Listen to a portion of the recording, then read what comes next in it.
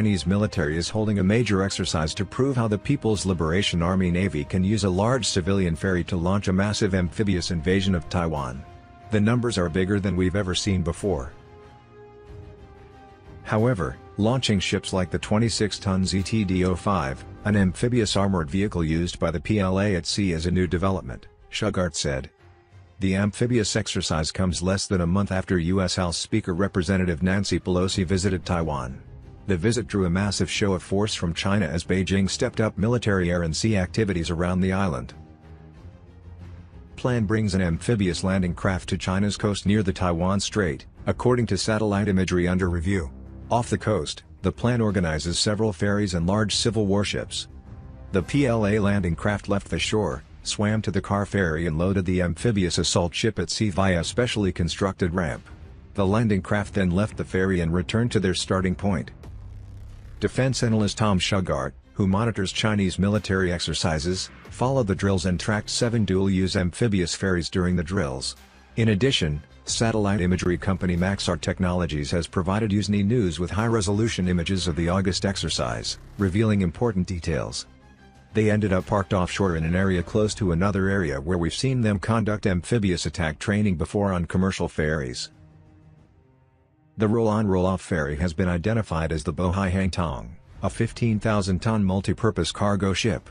The ferry's internal parking lane is 1.6 miles long and 3 meters wide, spread over 3 decks. This means a vehicle cargo capacity that is nearly 3 times that of the San Antonio-class amphibious warship LPD-17, Shugart said. An LHA or LPD costs a lot of cubic feet for Marines that can operate for weeks or months at sea. That's a lot of wasted space if all you do is make a quick trip across the strait, he said. This ship is not unique. His sister ship, the Bohai Hangda, was built at the same time to the same specifications. As the name implies, they usually operate in the Bohai Sea. But for practice, Bohai Hangtong sailed more than 1,000 miles south to face off against Taiwan. Concept of adding amphibious warships with civilian ships, and ships taken from trade, is not new to the plan. The Chinese Navy has been practicing it for years. Many were used for transport, while some carried artillery on their decks for coastal bombing. Everyone assumes that you have to seize the port first. That the ferry was a second echelon troop. Someone else has to take the port, he said. The year 2021 is the first time we've seen them dump an amphibious assault vehicle directly into the water, which means now the ferry could be the first echelon to send an assault unit directly ashore. The new Ro-Ro ship launched in 2020 is significant in several ways. They are larger than most other ships in their class. When launched at the CIMC Raffles shipyard in Yantai, the shipyard described the ships as Asia's largest multi-purpose Ro-Ros. They are multi-purpose ships designed from the start to carry a wide variety of vehicles and containers and built with a large helicopter landing deck. Previous norms, such as not sailing warships outside the centerline in the Taiwan Strait, were ignored during the drills.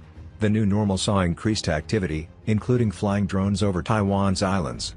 One important drone incident occurred on the same day as the amphibious exercise. Several Chinese Navy ships were also involved in the exercise. Type 071 class landing platform dock, Wuzishan comes with older landing craft tanks. It also practices swimming with armored vehicles. Shugart said, China's roll-on or roll-off ferries are perfect for supporting any invasion of Taiwan. Civil augmentation will be essential, if it does not provide most of the required sea lift capacity. Since the exercise, the Ro-Ro ship has returned to its normal route, transporting civilian vehicles across the entrance to the Bohai Sea. But their capabilities will allow China to switch to invasion mode in no time. What can you find better than a ferry? That's what they do. That's what they're designed for, is to move vehicles and people quickly, get them off and back and work as efficiently as humanly possible, Shugart told Usenet News.